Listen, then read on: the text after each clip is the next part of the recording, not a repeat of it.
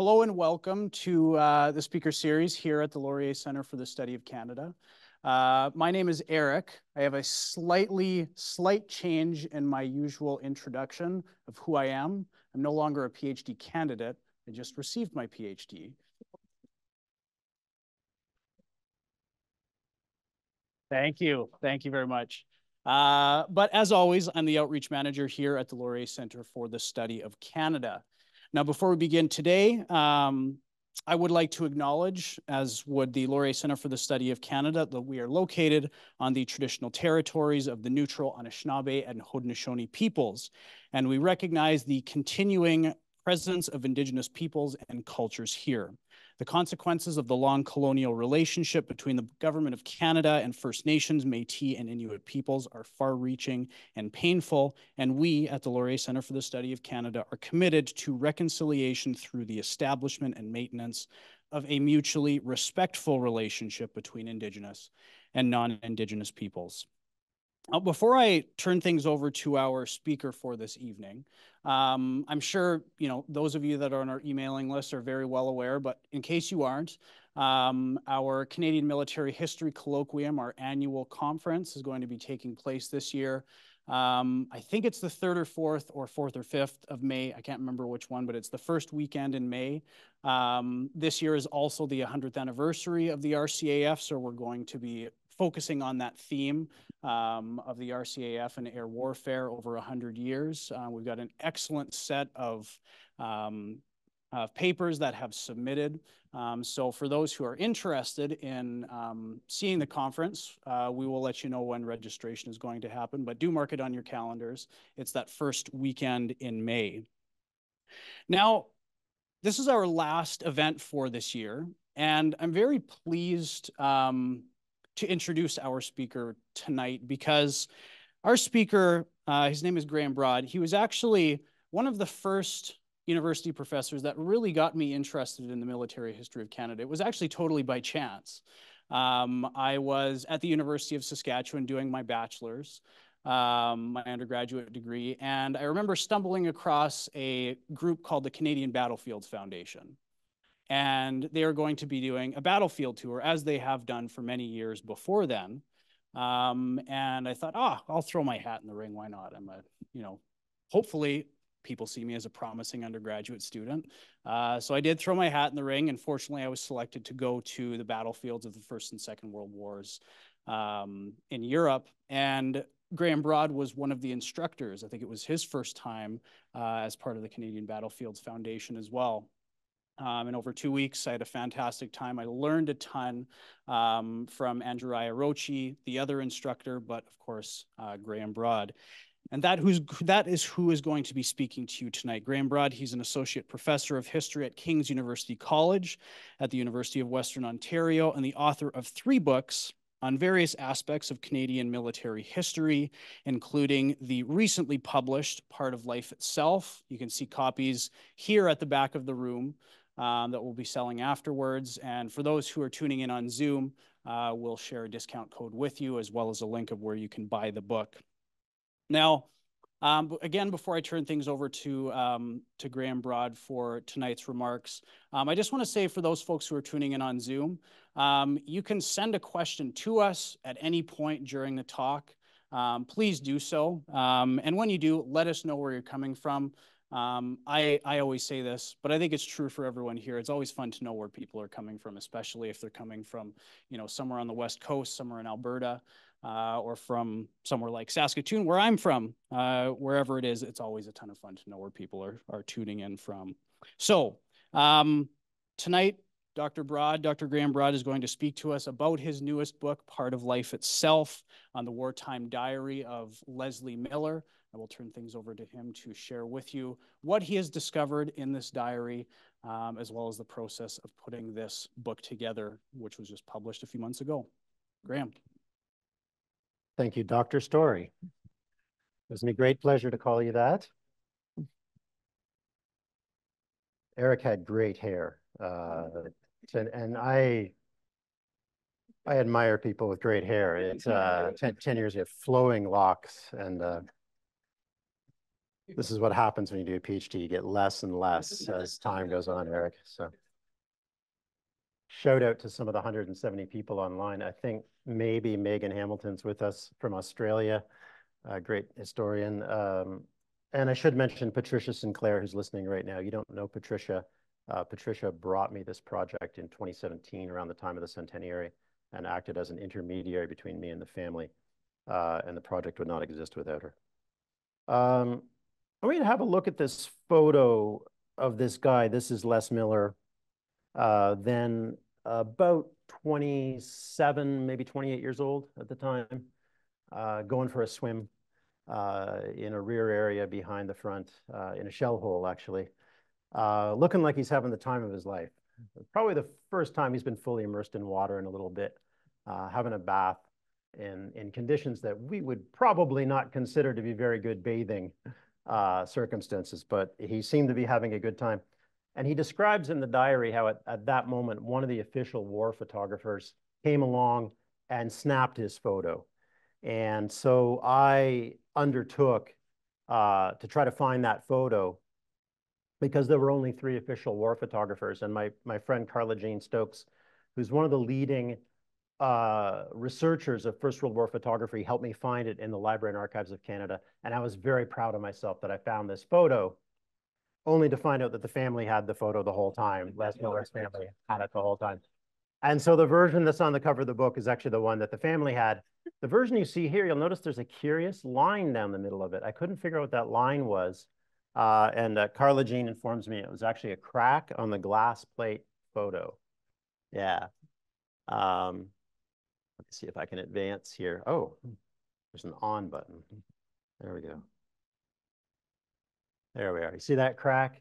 That's not real. That's a crack on the glass plate photo. Les Miller, this is no ordinary diary, but Les Miller was not an ordinary soldier, and I'm going to talk about him in some detail tonight. And I'm going to put my timer on because I do tend, as a professor, to sometimes drive the lecture bus. This diary, which covered 3 books, about 400 handwritten pages, covered the entire period from January 1915, when Miller bought it, to March 1919, because Miller was fortunate to survive the war.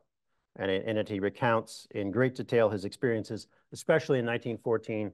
He backtracks a bit, 15, 16, parts of 17, tapers off a bit in 18, and then comes roaring back to describe the end of the war in great detail. And in preparing the diary for publication, and Eric mentioned it is for sale back there, please buy it. I get about $1 a copy. You see where this is going. Early retirement. There's 6 copies back there. In preparing it for publication, as some of the reviewers noted, I went a little overboard. I added 500 footnotes to try to contextualize the things that Miller, who had an enormous intellectual curiosity about the world around him, was talking about. And I added about 20,000 words of commentary in the form of an introduction, conclusion, and various commentary throughout the work. It's an interesting question.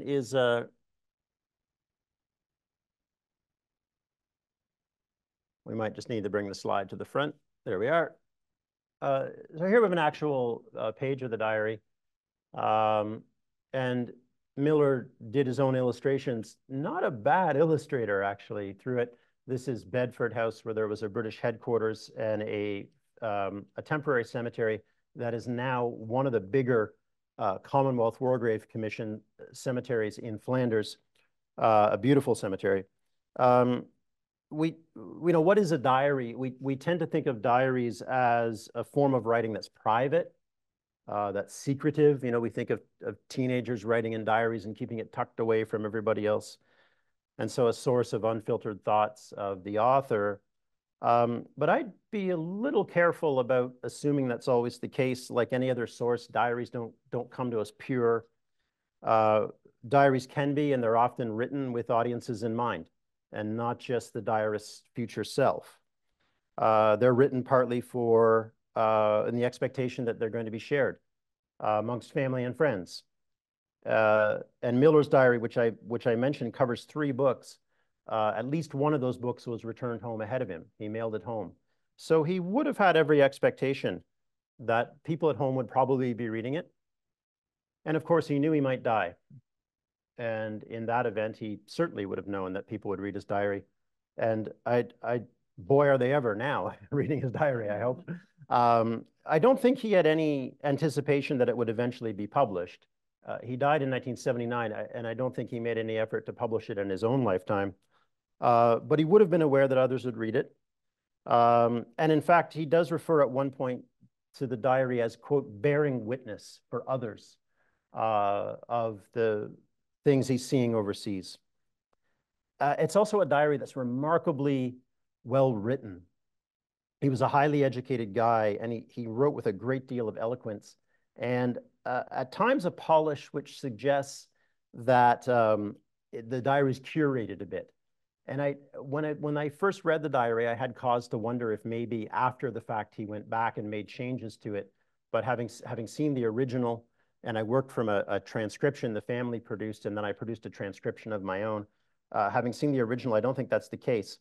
But it's nonetheless the case that clearly some of these passages he gave a lot of thought to. Some of them he clearly wrote down very quickly after events occurred. In other cases, clearly he in his off-duty hours, he thought a lot, maybe even practiced a bit what it was that he wanted to say. So what we have here is to a degree, I think, self-fashioning image for others, a degree of a performative image for others. There are times where the diary is just strictly matter of fact, just quickly recounts what happens in the day.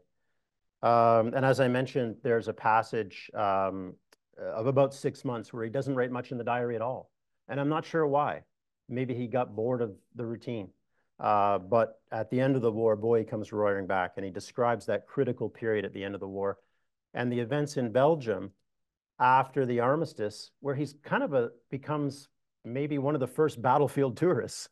And he goes and he explores some of the earliest sites at which the war was fought. Leslie Miller, I'll do another photo of him here. There he is. Early photo of him in uniform. Miller was born in October 1889 in Milliken, Ontario, which is essentially Scarborough now. It was then a rural community, and grew up on a farm, like most people in Canada at the time. And growing up, he developed and he cultivated a lifelong fascination with the natural world. And in boyhood, he seems to have had a particular fascination with bird watching. And it's difficult to imagine a time when children would be fascinated by bird watching. But he certainly was. And in fact, even as an adolescent, he became a regular contributor to a column in the Toronto Globe, which later became the Globe and Mail, called Nature Notes. And all those are digitized now, so you can look up his contributions. In this particular one, he put a letter in Nature Notes asking for help identifying a particular bird that he encountered that he couldn't identify. So even in childhood, he has this great curiosity about the natural world, and he's going to take that overseas with him, as we'll see in a minute. In 1907, as he reached his senior year in high school, he actually won a prize that the Nature Notes column had for best entry, and he won the prize of $3, which is 3 times more than I get per book. So in 1907. In 1907, that was some serious coin. One of the things that makes Les Miller different from the average rank and file Canadian soldier in the First World War is he went to university. This is at a time when maybe 1% of Canadians went to university. And he went to the University of Toronto, a student at Victoria College in the arts program, which would have been a very rigorous program focused on the classics and very language-intensive program. And he had very good French and very, very strong German. And there's some evidence that German may have even been spoken in his household because there was some German ancestry. He earned outstanding grades at the University of Toronto. Their archives very helpfully furnished me with his grades. He was an outstanding student. But he left before finishing his undergraduate degree. The lure of a teaching job out west attracted him. And so we went out west to the normal school, which we'd now call a teacher's college, at Stoughton, Saskatchewan. Stoughton, Saskatchewan was a community of about 600 people, still a community of about 600 people. And there he became a school principal and teacher. And he was there when the war erupted in August of 1914. A month later, he enlisted. And that's actually surprising too. That first contingent of Canadians who signed up for the war tended to be British born, to such an extent that Terry Kopp, the former director of the center here, remarked once that that first contingent was a British Army recruited on Canadian soil. I think he was quoting a Montreal politician from the time. It was very much true. But Miller signed up very early, October, for a militia regiment, the Border Horse. Then he transferred to the Canadian Expeditionary Force. You see, the militia stood apart from the CEF. The militia did home front duties. But ambitious young men who want to win the Victoria Cross aren't winning it in Stoughton, Saskatchewan. So he signed up for the 32nd Battalion, which itself was subsequently broken up for reinforcements, and he became a member of the 5th Battalion. Now, with his, I'll go back to his photo here. With his education and his social standing, he certainly could have gotten an officer's commission. But for some reason, he decided to sign up as a private. And he showed, by the way, no particular interest in promotion until 1918, when he finally did get an officer's commission and was commissioned lieutenant. From the outset, he served in the signals. And I'll show you a picture here of the signalers. The signalers were the branch of the service that were responsible for communications. The First World War very much at a technological crossroads. So they're using signaling methods that wouldn't have surprised Napoleon Bonaparte or Julius Caesar, for that matter. I mean, they're sending runners, they're using flags and flames and things like that.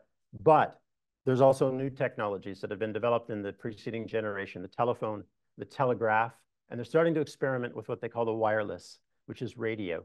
And they're only just experimentally using voice with radio. Really what they're talking about is wireless telegraphy, which is wireless Morse code. Okay, so that's his job, is to transmit that. But we shouldn't, and by the way, sorry, this is Les here on the right. This probably taken in England with the 32nd Regiment while they were training in England. He shouldn't be mistaken for a rear echelon soldier. At the battalion level, he's assigned to the headquarters, but headquarters, it's kind of a grandiose term for what's going on at the battalion level. They would have been in a dugout or something when they're at the trenches, well within enemy artillery fire range. And so he would have been exposed to danger. He's not in some chateau far from the action or anything like that. And indeed, Miller at one point recounts the story of his counterparts in the 13th Battalion HQ who were killed almost to the last man by a direct artillery hit in September of 1916. So he's aware that this could happen to him. In addition, his job isn't just to pass messages within the battalion or to other military units. It's to create and maintain the infrastructure for communications.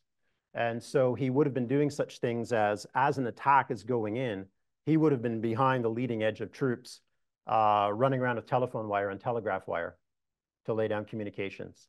So he's fighting the war with those types of implements as opposed to rifles and grenades.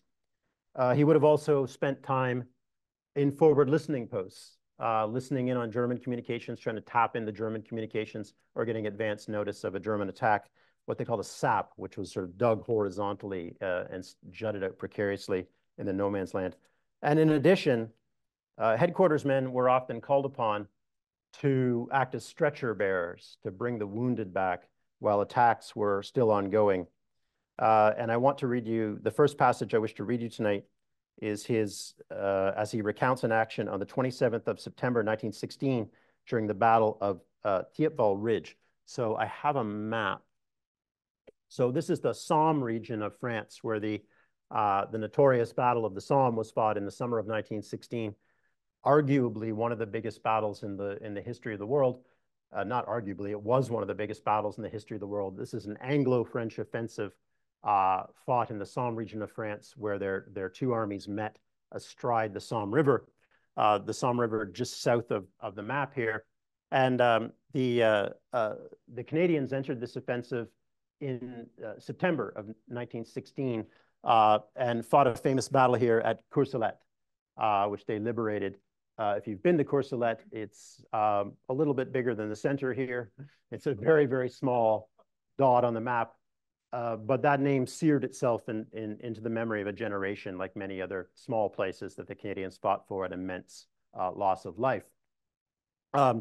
By the way, in the Battle of the Somme, the goal was to go from here to there in about 2 weeks. That's a distance of about 15 kilometers. You can ride it on a bicycle comfortably in about 45 minutes, and I know because I've done it. 4.5 months, they got half that far for 600,000 casualties. So it's an annihilating war. The Canadians took Courcelette. The problem was that the Germans were still here on Thiepval Ridge.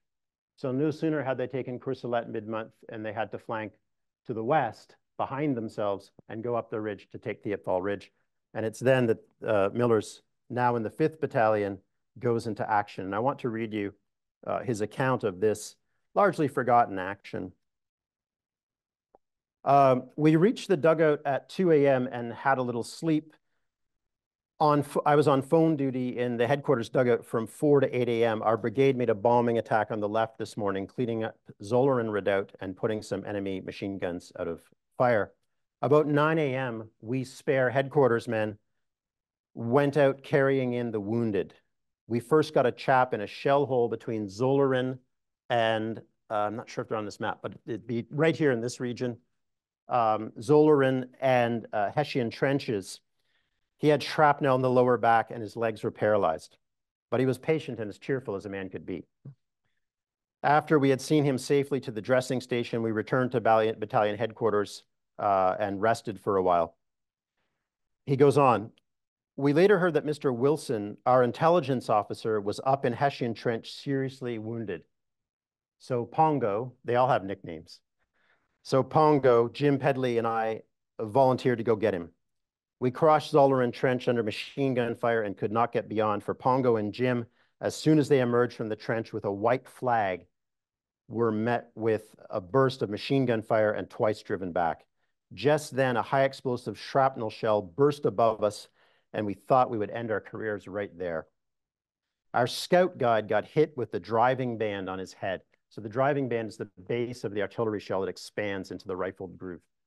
Our scout got hit, the heavy driving band on his head, and staggered, groaning, "I'm hit." The band fell at his feet and kicked up dust, but it had struck the chap's helmet, a glancing blow, and only dinted the metal. He was quite all right in a minute. I'm not sure about that. More shells burst above us, and the German machine gun raked the trench savagely. We worked down to our right and took what cover the parapet afforded. The trench was well manned by our fellows in preparation for a counterattack. And he goes on to say that they did find their officer. We bound him up using a German shovel as a splint, and then went back to headquarters for a stretcher on which we took him out. So yeah, he's a signaler, but he's often exposed to this type of mortal danger. And so in writing this diary, he must have been aware of the possibility, perhaps even the probability, that he would die and others would read it. A few things really struck me as remarkable about this diary as I read it. And the first was Miller's equanimity, his cool-mindedness as he writes. He has a kind of detachment even to everything that goes on around him. I have it on authority from those who knew him, his nephews, Brant and Dan Miller, who also very important in this project, tell me that he was a very fine man. Miller had no children of his own. He was a very fine man, very generous of spirit. But he writes the diary in this almost clinical fashion as he observes things around him. He's eloquent at times, but he never gets emotional. He never says why he signed up. or what the war meant to him. Maybe he considered it too obvious to even mention. You know, why did most guys sign up? Because their country is at war and it never occurred to them not to sign up, right? Overseas, he takes everything in a very matter-of-fact way. He doesn't express any particular animus towards the Germans at any point. Even shows a degree of sympathy in one case when he mentions a terrified young German POW brought in, who he talks to in German. He never says a single harsh word in the entire diary about any fellow soldier, about any rank and file soldier. He grumps a couple of times about officers, but not very often, not very often. There's really only 2 or 3 passages in the entire book that betray a hint of anger. And I'd say if you went through that, you'd have cause to be a bit uppity, right? Only 2 or 3 times does he betray a hint of anger.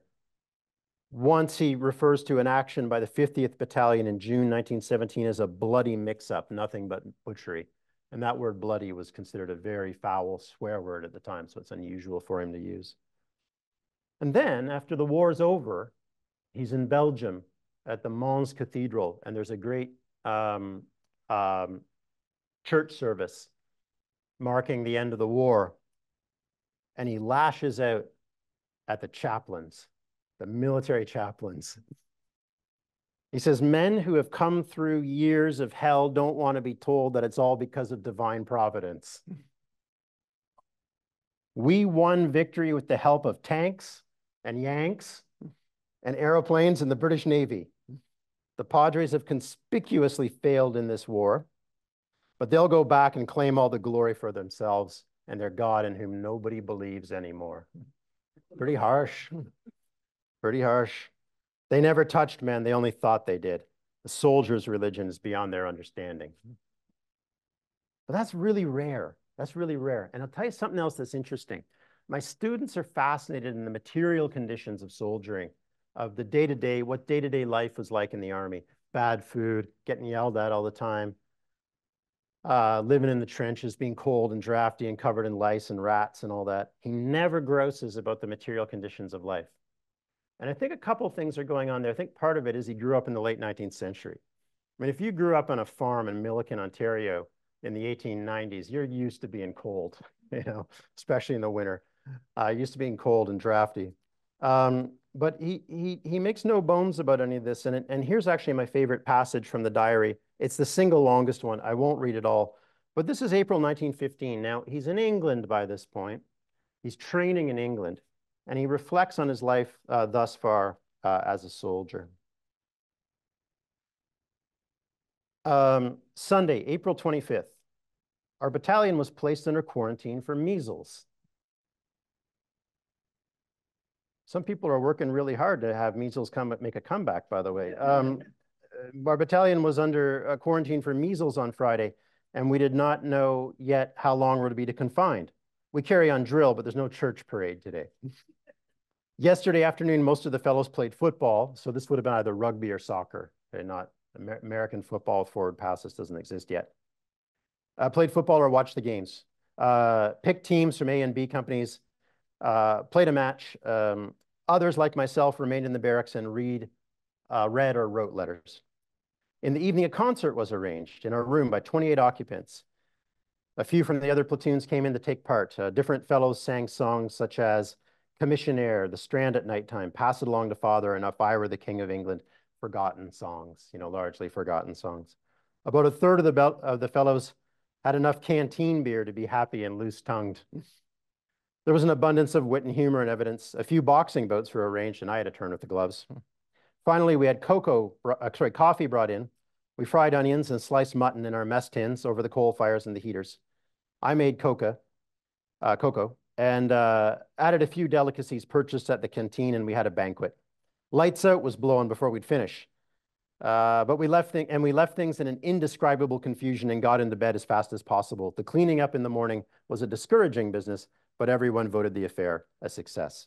He goes on to say that it's raining, they're under quarantine, they're playing cards, they're chatting, a few of them practicing bayonet with dummy weapons and masks. And he goes on to say, this is such a long way from the life I always lived in Canada. At times, my present experience seems like a dream or an illusion. When I consider the food we eat, the lack of comforts we endure, the kind of work we spend our days at, I wonder how we can endure the change. And yet, I can't definitively point to one feature of our life and say, this is a crime and it ought not to be.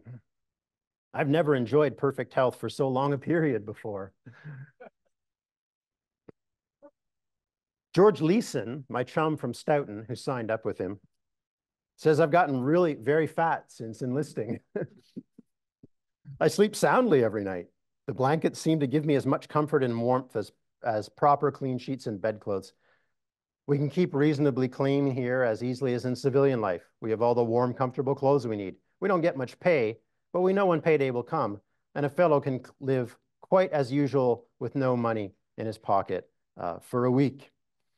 He goes on to say, Mrs. Stewart, old friend from out in Stoughton, sent me a lovely box of chocolates, which I shared with the boys in the hut. Sorry, it's a person from out east. The people in the maritime provinces are intensely loyal. Such gifts and letters are much appreciated by us. You can get nearer to a soldier's heart with a box of candy or a cake than with all the fine words and polished speeches of praise that could ever be written or spoken. So he's enjoying himself. Now you might think, well, he's in England. He hasn't gotten to the front yet. And that's true. But here's what he writes in December 31st, 1915. It's New Year's Eve. And by then he's seen action. He's been under shell fire. And he's in France. Farewell, old year. You have been the most eventful 12 months of my life. From Winnipeg through Shorncliffe to Flanders. No one will ever really know how much I have enjoyed it. Isn't that incredible? Because we tend to think of the war as just being irredeemably awful. And a lot of times it was. But as we also know, a lot of the veterans who got through it tended to reflect too on the good times. You know, with time spent with their friends, living life with a high purpose, getting up to some pretty rowdy hijinks. You know, you're in your early 20s, you're in France. Ontario's gone dry. Prohibition, right? Not France. The other thing I found interesting about his diary is he has this intense focus. This is war recorded on an intimate scale. If you go looking through this book for mention of politics back home, the conscription crisis, the American entry into the war, the Russian Revolution, he's got nothing to say about those things. Very rarely he mentions something big that happens elsewhere. He mentions when the Lusitania was sunk, but very rarely does he mention something else. He's focused on his own life and the life of his friends around him. On the other hand, let's get the slide to advance here. He did keep a detailed list of 47 different flowering plants he encountered in the Somme region that he tucked into the diary by their Latin and common names. Flowering plants identified in Flanders in 1916. And by the way, this is just April and May. So, you know, in many respects, he seems like this kind of bookish intellectual, maybe a bit withdrawn. Much of his time on duty would have consisted of sitting by the telephone or the telegraph, passing messages. And this seems to have afforded him a great deal of time to read. And boy, did he read. He kept lists. I like this about him, because I do this too. He kept lists of all the books he read, and it tucked those into the diary too. So here's just a typical page. Now notice that first one. This is a French language book for people learning English, right? L'anglais sans peine. English without pain, English without difficulty. Why a guy who's fluent in English is reading a French language book about speaking English is, I don't know, is beyond me. But notice some of the others that he's reading. He's a vast intellectual curiosity. Spanish, self-taught. Very useful in Flanders. Japan, the rise of a modern power. Translations of early Chinese poetry. Frenzied fiction by the great Canadian writer and humorist Stephen Leacock. Weather science and introduction. Weather science and introduction. Various novels, many of them bestsellers at the time, but largely forgotten today. And he finds time to discuss the finer points of philosophy and theology with some of the more educated officers. He must have stuck out like a sore thumb over there in amongst the rank and file. It's not that they're unintelligent, but they're not well educated by contemporary standards. Your average rank and file soldier have a few years of formal education, maybe a little bit of high school. Many of them were not literate. And here's this guy reading in multiple languages and so forth, and he's one of them. What did they think of him? I don't know what they thought of him, but he thought the world of them. And he made a point of writing about them in the diary. And one of my largest tasks in doing this is I tried to track these people down and find out who they were and what their fates were and give a little bit of information on them. Because I thought if it was important enough for him to mention them, it was important for me to try to follow up on who they were. So I have brief, sort of sentence-long biographies of about 150 or so people who he mentions in the book. And he wanders. I guess you were allowed to do this. He was never found AWOL. In his off-duty hours, when they're not in the trenches, he explores the world around him. 3 big battles he records in detail. The St. Eloi craters, April 16. Montsorel, or Battle of Hill 62, in June, and Thiepval Ridge. And this reminds us really of how annihilating the battle was. I read you the passage from Thiepval Ridge. His battalion had 50% casualties in 2 days. 50% casualties killed and wounded in 2 days at Thiepval Ridge. And yet, even amongst all that, he always finds a way to reflect on what's beautiful, what's delicate in nature, rare birds, flowers in bloom, unfamiliar varieties of trees and shrubs. He has this boundless curiosity of the natural world. And I want to read you the most beautiful passage in the book. It's a bit florid maybe, but that was the standards of the time. He says, "At the foot of our hill to the south of our camp, a sluggish stream meanders across flat water-soaked meadow, and on the other side is gathered into a straight ditch and runs leisurely off down into the valley into the south. A quarter of a mile away, it rushes over a steep clay bank to a level lower of about 8 feet. It boils up out of its pool, thus formed by the ever-rushing and plunging water, and rambles on merrily, babbling to itself through a little narrow ravine completely overarched with shrubbery and low trees. That's this way. That way's no man's land, right? Isn't that incredible? He says, it's a merry little brook, a brook with a personality that appeals to me. Surely a writer, some writer surely has woven it into a story long before this. It is such a romantic thing, the kind of companion a dreaming youth or a girl with imagination and a love for nature would cherish, almost a part of life itself. Hence the title of my book. He spends so many hours strolling in areas, checking out birds and flora and fauna, that chatting with locals, he always seems to strike up a relationship with the locals, and he speaks their language. That one reviewer of the book said, "When did this guy find time to fight the war?" You know, but he did. It's also interesting to consider him as a kind of tourist of sorts, and there's been a lot of writing about this, about soldiers overseas as tourists. He goes on leave to England, and he does the tourist stuff. He goes to Madame Tussauds. He goes to St. Paul's. He goes to Westminster Abbey. He goes to Scotland. I love his trip to Scotland. He goes to Edinburgh, one of my favorite cities. He goes to the Royal Mile. He goes to Holyrood Palace, tries to find good food in Scotland.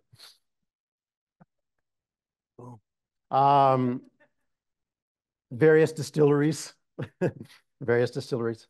And then at the end of the war in Belgium, he becomes a tourist again, seeing some of the battlefields where the first battles of the war were fought.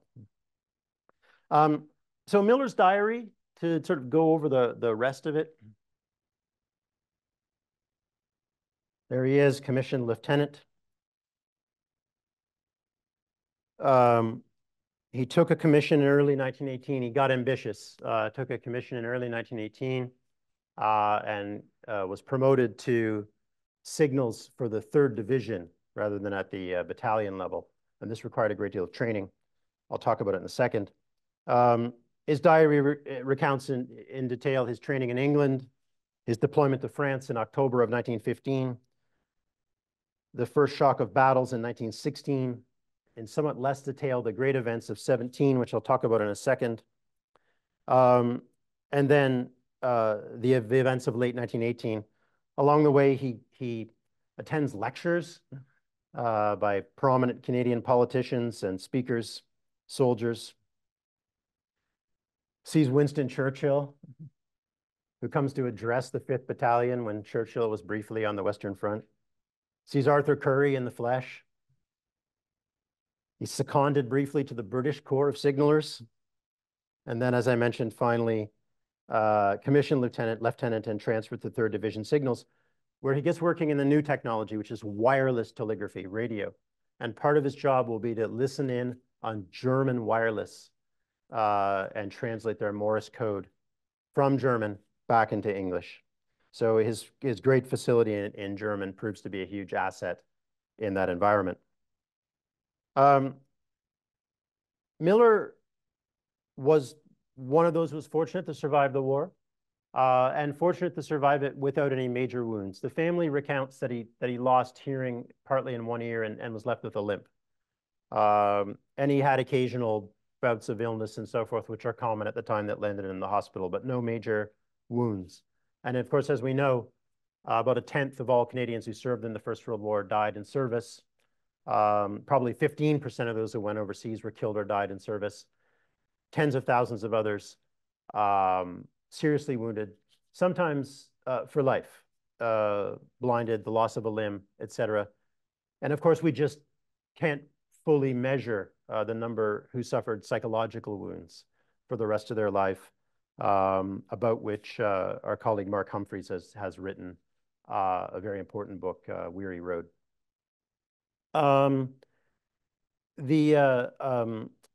Miller returned to Canada 4 years plus a week or so after he left.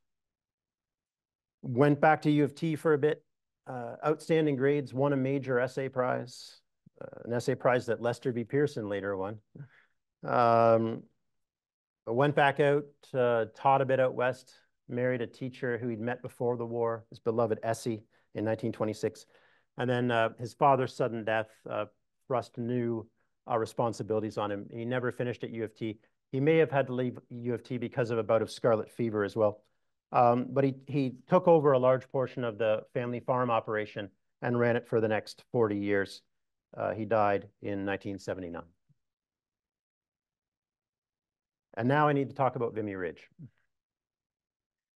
Oh, sorry, there's a wonderful photo. This is another one that Carla Jean, I hope Carla Jean's on the call because she helped me find it. This is 3rd Division Signals.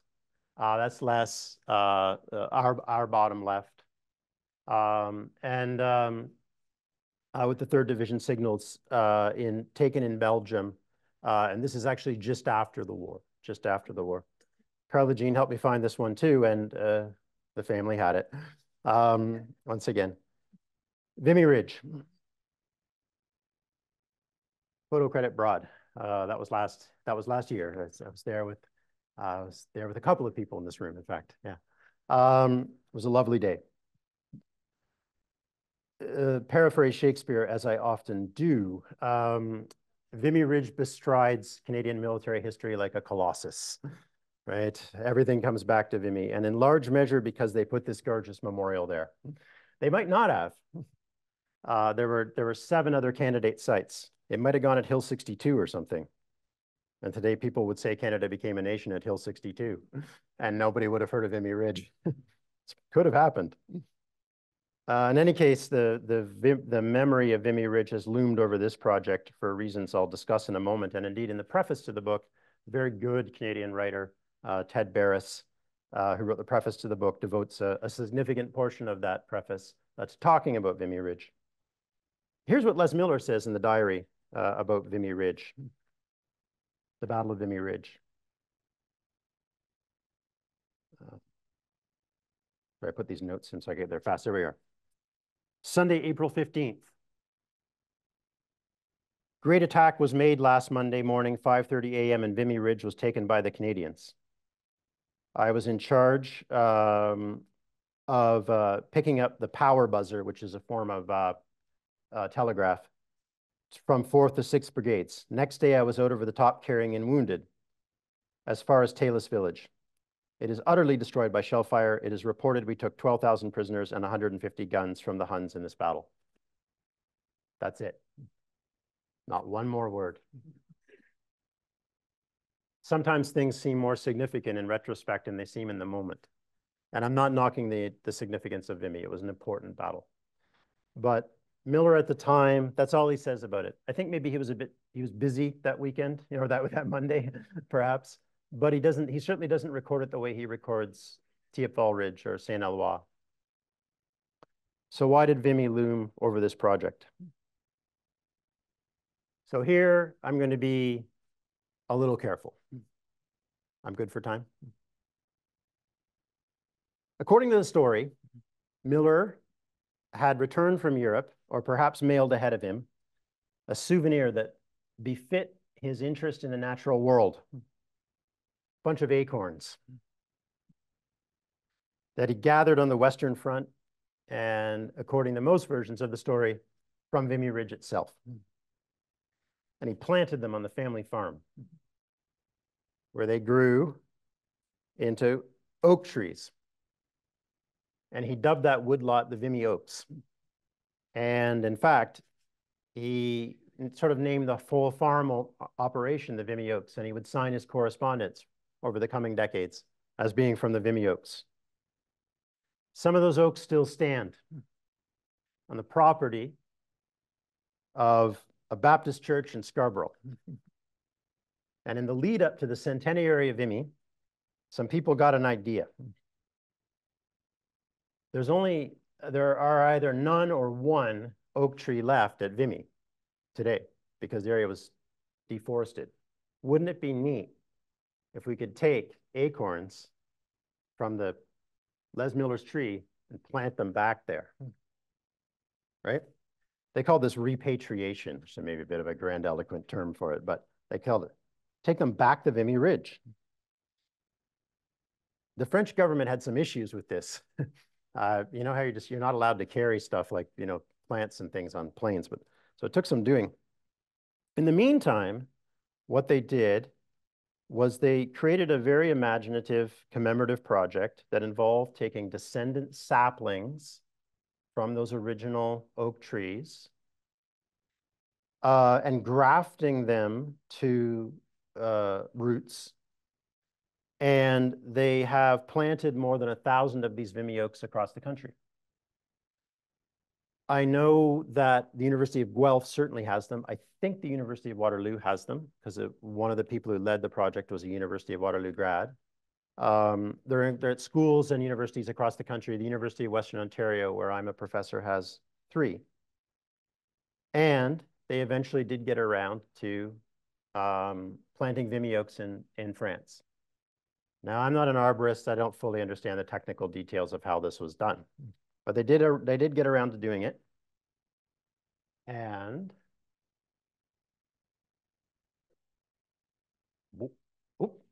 there's me next to one of them. That's the one next to the visitor center. And there's about 270-ish other ones. They planted about 170 in a forest adjacent the memorial itself. And then the Vimy Foundation has created a new circular centennial park. They created for the centennial, called Centennial Park. Here, you can see the memorial in the background, right next to the parking lot. And a memorial for French Moroccan troops who also fought in that region that nobody looks at. When you're there, please pay homage to our allies. And there's the park, planted with about 100 or so of the Vimy oaks. Now, I wish to clarify 2 things. The first is that I have no connection to this project myself. Okay? I have no connection to this project myself. And second, the diary says nothing at all about acorns. The diary says nothing about acorns at any point. So I'm kind of mute. I'm a bit mute on the topic. Nonetheless, the Vimy oaks loomed over this project as I was working on it because there was great interest in it, in the project.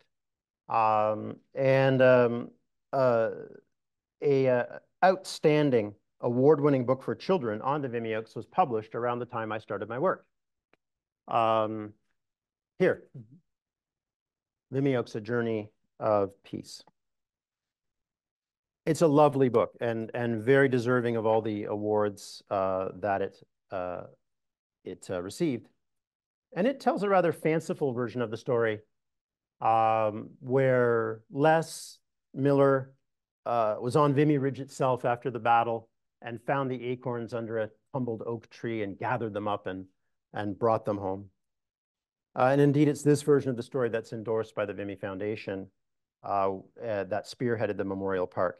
And it's apparently based on an anecdote gathered late in Miller's own life. You're familiar with the concept of a holy relic. You're familiar with the concept of a holy relic? You know, this is something that in the church, we've got a bit of the bodily remains of a saint or a scrap of their clothing or something like that, of a venerated person. And in the medieval period, huge numbers of people would make pilgrimages to churches to see these holy relics. Some parts of the world, they still do, right? It's very important. The bigger the church, the more important the relic. Amiens Cathedral in France, they have the head of St. John the Baptist. Yeah. The church of Saint Sylvester in Rome, they have the head of St. John the Baptist. And the modern historical mind goes, wait a minute. How can there be two heads of St. John the Baptist? I mean, he performed miracles and all, but the point is that relics aren't meant to be exposed to the modern scientific historiographical mind, right? They're objects of faith and veneration. And I think the Vimy Oaks project needs to be seen in the same sort of fashion. Did Les Miller actually get the acorns from Vimy Ridge? I don't know. I think it's possible that he did. He was very punctilious, as you saw, about the details of getting things right in the natural world. It's possible that he did. Did he gather them up from a fallen tree? I don't know. I don't know. No one in the family remembers him telling that version of the story. But he did call that woodlot the Vimy Oaks, and he was very punctilious about getting his facts right about the natural world. So I think it's possible that they actually did come from Vimy Ridge. But I also think that it actually doesn't really matter that much, because I think it's actually a very touching, a very moving, and very appropriate memorial. It's a memorial of a different kind that I think is very befitting Les Miller.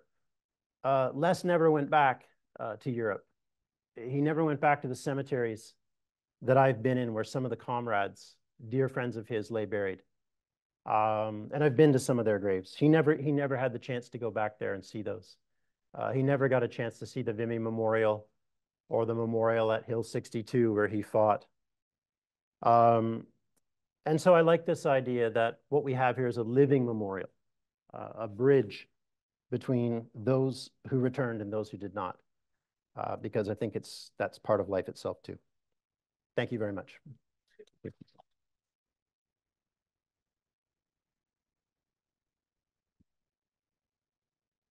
Well, Graham, thanks so much for a wonderful talk. The last time you were here, you spoke about Eddie McKay and the book that you published. The stories you tell are just so intimate and personal.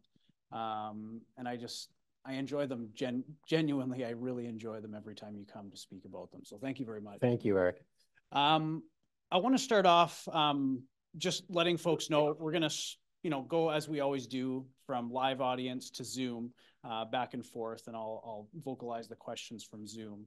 But I'm going to step in, host prerogative, and ask the first question. Graham, I may even do two because we got lots of time. Yeah.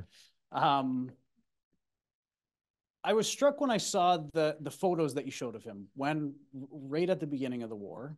He was a very young man. Mm-hmm. At the end of the war, he looks quite a bit older. And you noted how, throughout the diary, he didn't seem to mention, feeling overwhelmed, feeling distraught, angry.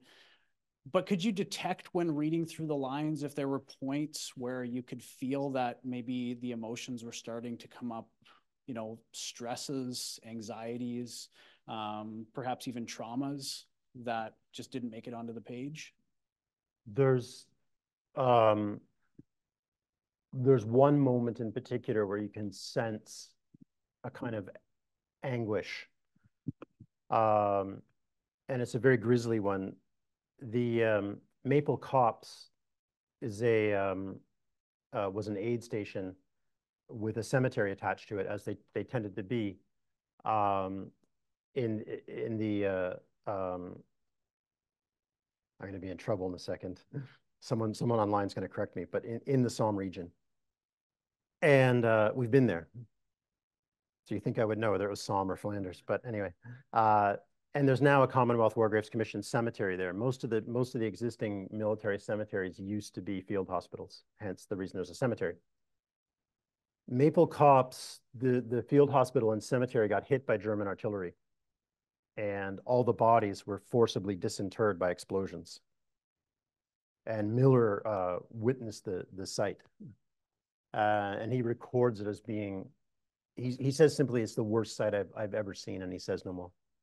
And that's unusual for him. Normally he's so cool, he's so clinically describes everything in great detail.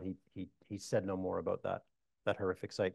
And when you go to the Maple Copse Cemetery today, all of the graves, they have people's names, but there's a disclaimer that says believed to be. In other words, when they reinterred everyone, they couldn't be certain who exactly they were reinterring. They just knew that they were in the cemetery. So he does feel that. And yes, the war ages him. You see that. And that was not uncommon, that the physical impact of the war on people. It's a real thing. Hair goes white. People look older. Even in the relatively short, there's maybe 3.5 years between those pictures, 3 years between those pictures. I'm just going to jump in one more time, and then I promise I'll go to the audience. You mentioned kind of a performative aspect to the diary. I'm curious if, you were able to kind of poke some holes into that performative nature, maybe in looking at his service file. I know that there's often very little in them, and that could very well be the case for less, but I'm curious if there were times where you could see that it was very clear that he was performing to some degree, and perhaps something more, traumatic, troubling was happening that you saw in his service file. It's a good question. I don't think so. He's in the hospital a couple more times than he talks about in the diary, but usually just for some kind of ill-defined camp disease or something like that. There was an interesting thing in his diary that actually caused some confusion in the family. Sorry, not in his diary, with the service file, that caused some confusion of his family. And that took me a couple hours to figure it out too. There's a medical file in his service file that says that he was wounded by gunfire and that he was in the hospital for quite some time. But the diary nowhere mentions this, and I thought this maybe explained the 6-month absence. As I got looking, I realized that it wasn't actually Miller. It wasn't our Miller. It wasn't Leslie H. Miller. It was Leslie R. Miller, not of the 5th Battalion, but the 5th Canadian Mounted Rifles. So what you have here is First World War record keeping, right? You have some clerk, Miller, right? Put in the wrong file. So it's the wrong guy. So, warning to all grad students, but that to look out for that. And so I actually told the Library and Archives of Canada about it, and they said that they will get on that in the next 30 or 40 years. So they are cash strapped. But yeah. All right, let's turn it over to the audience. Question in the back. I'm going to hand you the microphone, so just hold your question for just a second.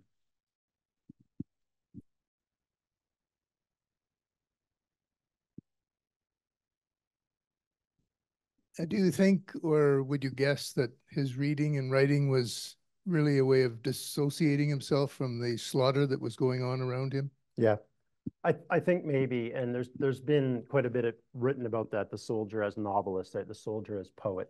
That Tim Cook's written about this very well. That these became coping mechanisms. Everybody had one. Miller had this pre-existing skill set.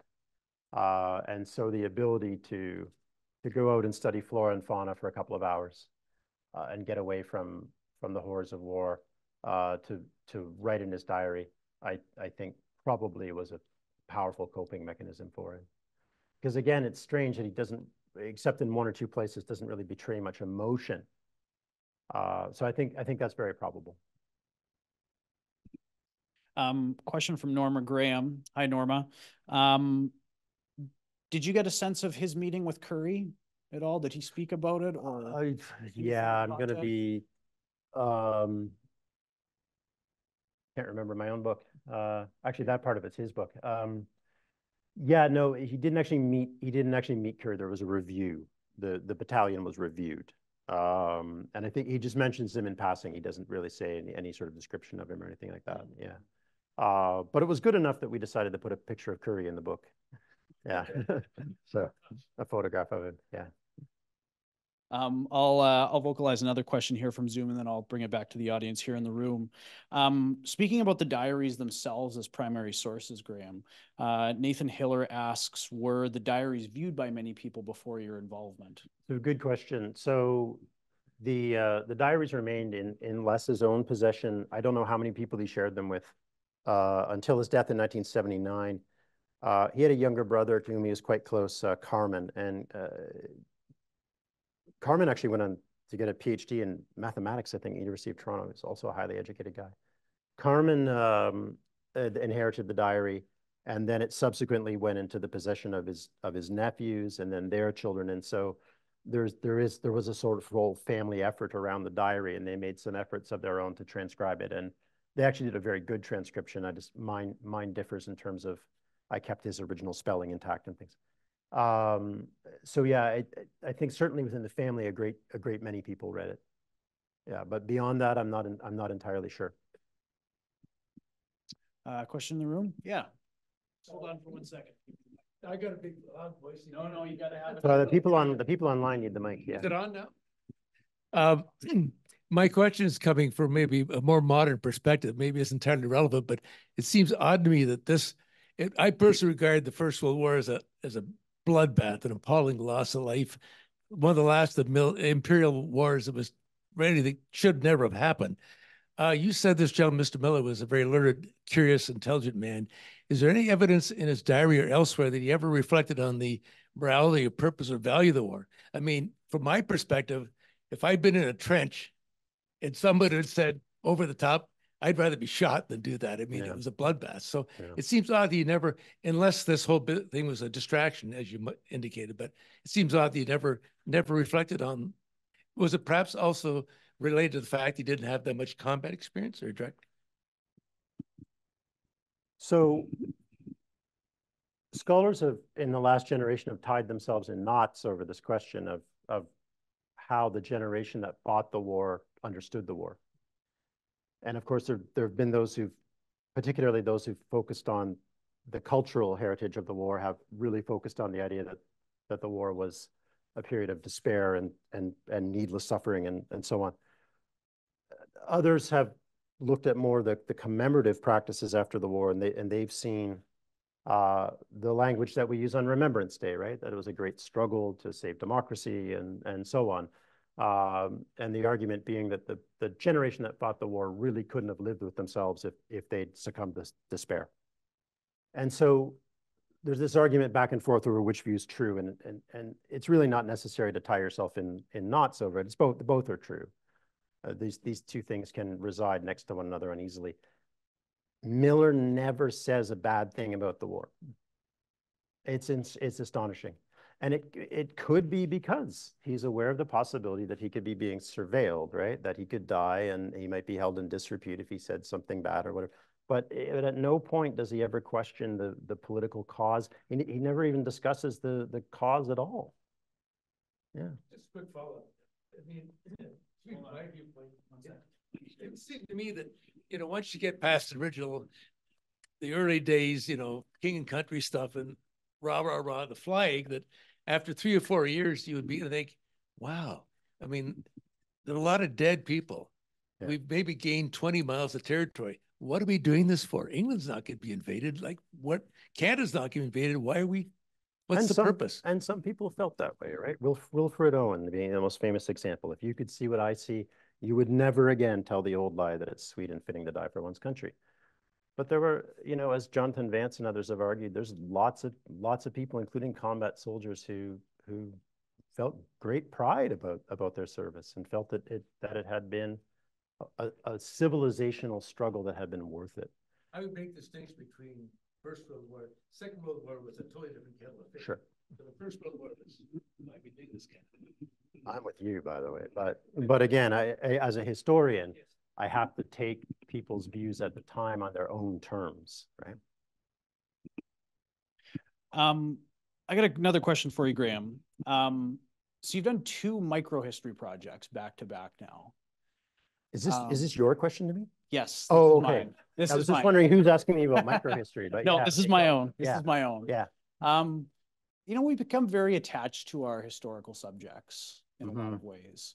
But the source bases are so different between Eddie MacKay and Les Miller, right? Like you have a man who is, speaking intimately day to day in the case of Les Miller, and in the case of Eddie MacKay, you are really piecing together really tiny fragments of information about his life.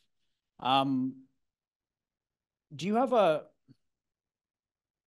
again, speaking to, we get attached to these historical subjects, do you have a sense of which man you liked more? You're gonna get me in trouble, Eric. Okay, so in 2017, beginning of 2018, I published a biography of sorts of a Londoner, a Western University student named Eddie MacKay, who became one of the first Canadians to serve as a pilot in the First World War. He died overseas. Very different process because MacKay didn't leave a diary, for example. There's fragments that I had to piece together. And Eric's heard me talk about him at MacKay's marker overseas, actually. And by the way, I beta tested that book here as well in 2018. So this seems to be where I do it. Who did I like better? I had such a robust source material for Miller, and I can't help but admire his intellect and so forth, but I could never quite warm up to him. And I think that's by design. I think his diary is clinical. It is detached, perhaps as a coping mechanism.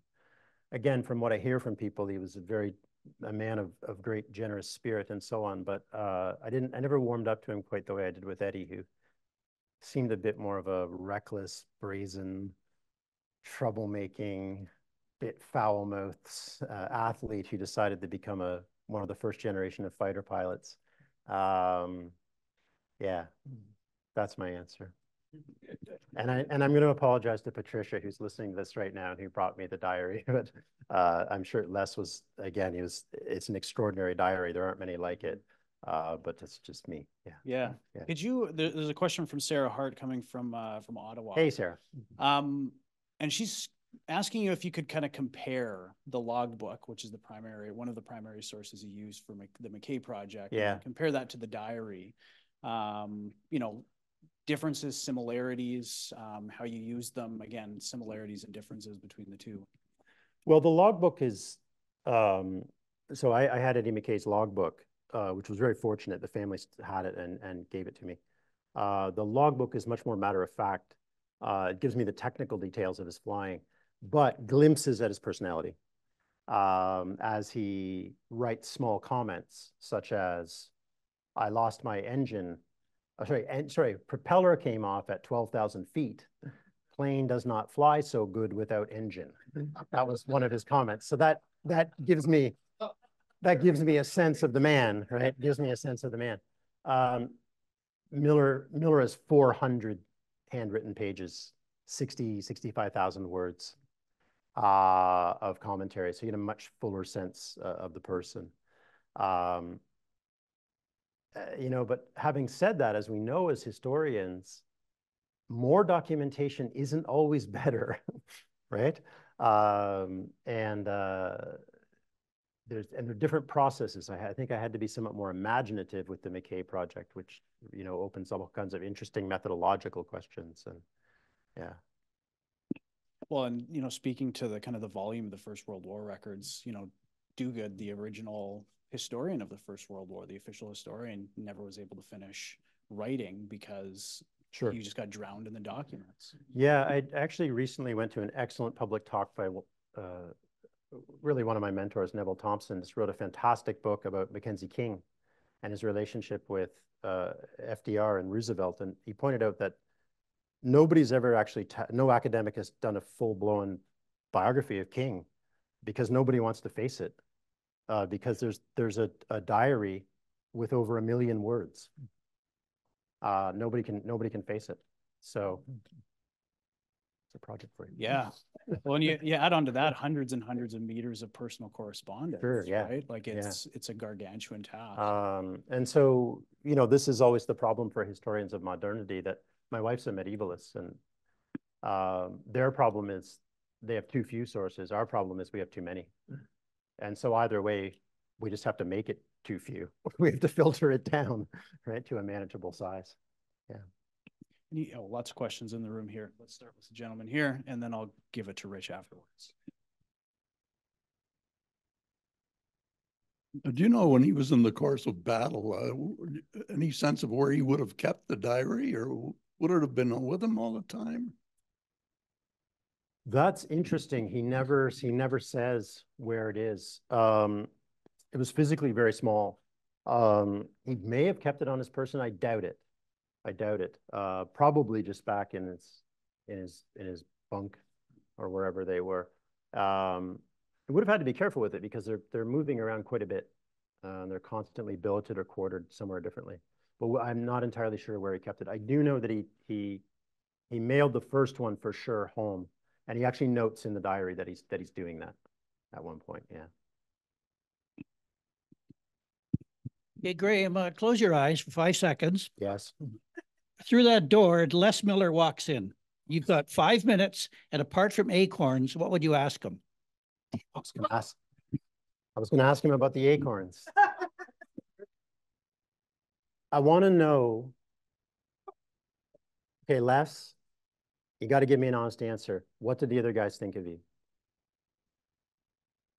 Because he's, again, your average rank and file soldier in the First World War just did not have very much education. And this guy's out here reading poetry of ancient China and polylingual polymath, who's arguing theology with one of the regimental colonels and talking about Rupert Brooke's famous poem, The Soldier, and whether or not we're a pulse in the eternal mind, that famous line from the poem. That's a very different sort of guy than your average Canadian soldier in the First World War. So I want to know what they thought of him, if he could be honest with it. He liked them, you know? Yeah. What a question. Is there another question in the audience here? I have a few, but I don't want to take up too much time. Yeah. Professor Spooner. Thanks for the talk, Graham. It was really, really good. Thank you.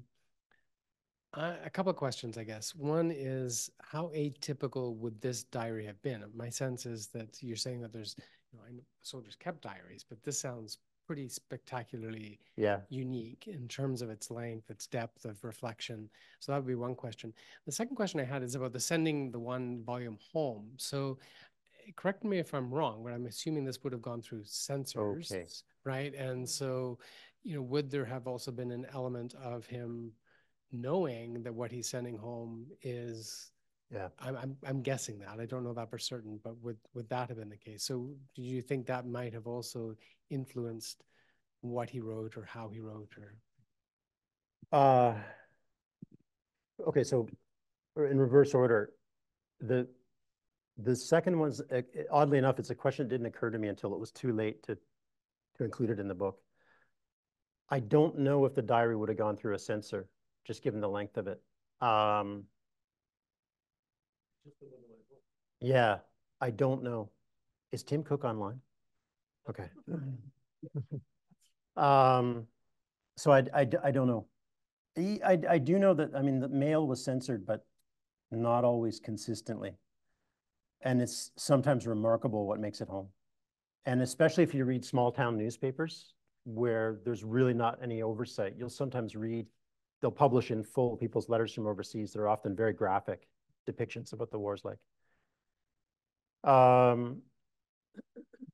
your first question about the diary itself, somebody about 20 years ago put together a very strange little book, which I think they self-published. It was essentially just a bibliography of known Canadian diaries of the First World War, and I think there were about 1,400. And that may sound like a lot, but when you consider 620,000 served, so you have about 1,400. And a lot of them only exist as fragments. A lot of them are very matter of fact and so forth. So it's rare to find one of this detail covering this scope of the war and of this eloquence. It's very rare. Again, it does fall off a bit later, but then it comes back. So that's what immediately attracted me to this project, is it is an unusual diary. Yeah. A question from Pat Dennis, actually. Does Pat know the answer to the question? And Hey. can he answer it in under 1,000 words? Pat knows, I'm kidding. Pat, it's good you're tuning in. Hey, Pat. Did you ever get any sense or any evidence that he engaged with the Legion or comrades, veterans at all in his post-war life? I don't know. I honestly don't know. Yeah, Pat, I can't answer the question. I don't know. I know he never went back overseas. He didn't go on the Vimy pilgrimage or anything like that. So yeah, I just don't know. It wouldn't surprise me if he did. He was an inveterate letter writer, so it wouldn't surprise me if he did keep in contact with quite a few people. Engage with the Legion specifically, I'm not sure. Yeah. Question to Ali in the audience.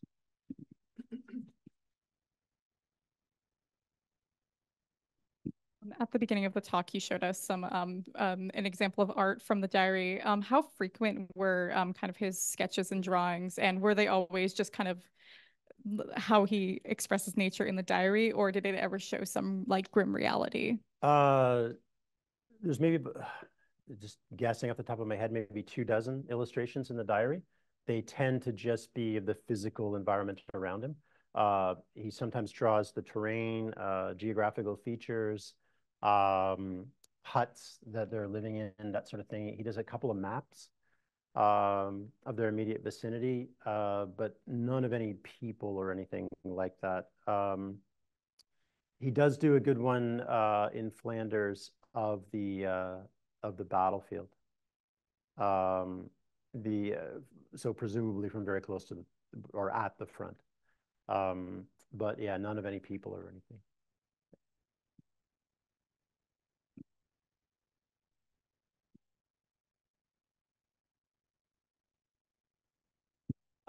Graham, a part of this project is working with the family that had the diary.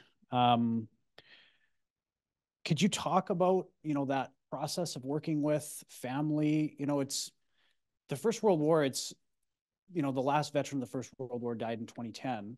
And so living history isn't there, but descendants history is there, right? And there's an excellent book by Mike Roper in England, just published a book on, descendants history and the long legacies of the war. Clearly, this was an important diary to the family, to the descendants. So could you speak about, doing descendants history and, community engaged history, in which we are increasingly doing as Canadian historians? Yeah, living memory is a valuable thing, but our memories can also be frail. And this is always the problem with, over the years, I've been teaching 20 years now, but over the years, I've had students say, I'm going to interview granddad or great-granddad who was in the war or something. And part of the problem is just for any of us, our memories aren't that reliable over decades, but especially when we get into your 90s and so forth, they can become highly unreliable. I'll give you an example. My wife's grandfather's Royal Navy, Second World War, on a troop ship. Until Jim was in his late 80s, had every detail down. And that started to fade as he got into his 90s. And by the time he actually died right before COVID, age 99, D-Day veteran, by the way. Jim told me about the time that Churchill and Roosevelt came aboard the ship for a summit meeting. Okay, so that didn't happen. That didn't happen. That was something that occurred in his imagination. With working with families, they were very important to be able to contact the two nephews, and then Patricia Sinclair, I mentioned before, sort of acted as an intermediary through the project. And to be perfectly frank, she knows the diary better than I do. They were very important in helping me fix details, explaining who certain people were, that sort of thing. Where you can sometimes have a problem is that one's duties as a modern scientific historian can sometimes clash with cherished memories, can sometimes clash with what people want to hear as opposed to what's historically true. And tensions can sometimes emerge there. And we see this all the time, right? We see it in clashes between war museums and veterans groups, for example, between, you know, what historians are obligated to do and what patriotic people wish to hear. You see what I mean? Those things can collide. And that can sometimes happen in a project like this where you're working with family. But on the whole, our relations were very positive. And again, I could not have done the project without them. It just not just because they brought me the diary, but because they were invaluable throughout the entire process. I'm just going to ask one last question, and I think we'll wrap things up. Back to this microhistory question Megan Hamilton asked about it. You know, what is the value of doing microhistory?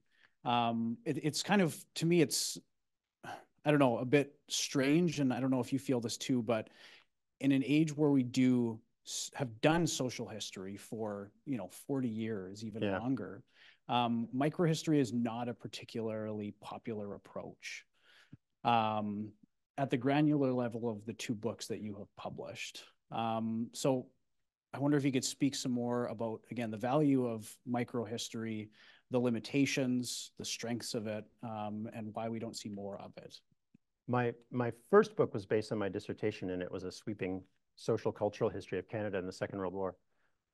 And so the critics come along and they go, oh, this is great, but you didn't mention this particular group of people that I'm interested in, this particular town in Saskatchewan. And then you say, okay, I'm going to write a book about that. And somebody else comes along, probably Jack Granatstein, and goes, what happened to the great national narrative? You know, so you can't win. So that's a little grievance I clearly have. So microhistory, what are we talking about? In the 1970s, a very important historian named Arlo Ginsberg wrote a book called The Cheese and the Worms. And it was about this guy in the 17th century, got tried by the Inquisition, and he had basically his own religion. He had developed this fantastical religion.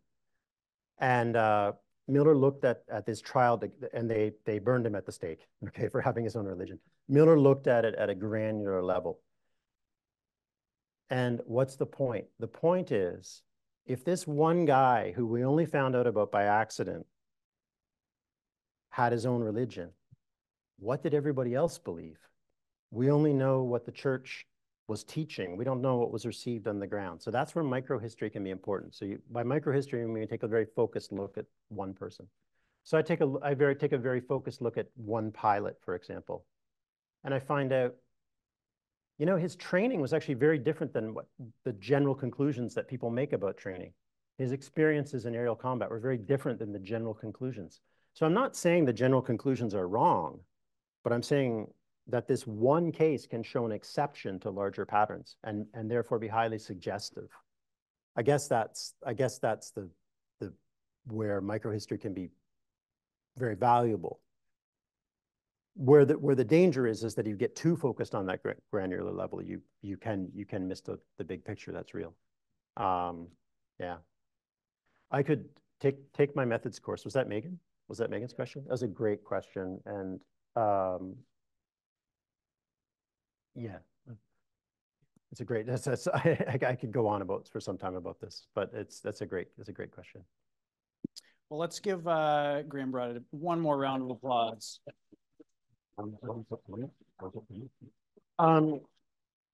I forgot to thank my host today. The center for many years has been important in my career. It's been a leading center initially in Canadian military history and now in for the study of Canada generally.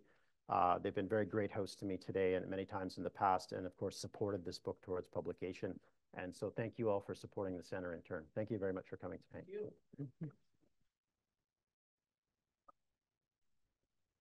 Before I let folks go, just a reminder for those in the room, we do have a part of Life Itself for sale. You won't find it any cheaper, so please do purchase a copy if you want to learn more about those micro-histories that Dr. Broad has written. For those on Zoom, we'll share a link with you as well as a discount code one more time for you to use if you want to purchase one through the University of Toronto Press. One more reminder, Canadian Military History Colloquium, first week of May. We'll let you know very soon that when registration will take place. Otherwise, thank you so much for your support over this year. It's always fantastic to see people here in the room, but also for the many folks tuning in on Zoom across Canada and even across the world. We had one fellow tuning in from California tonight, which was pretty cool to see. But yeah, thanks again. Have a great night, and we'll see you soon.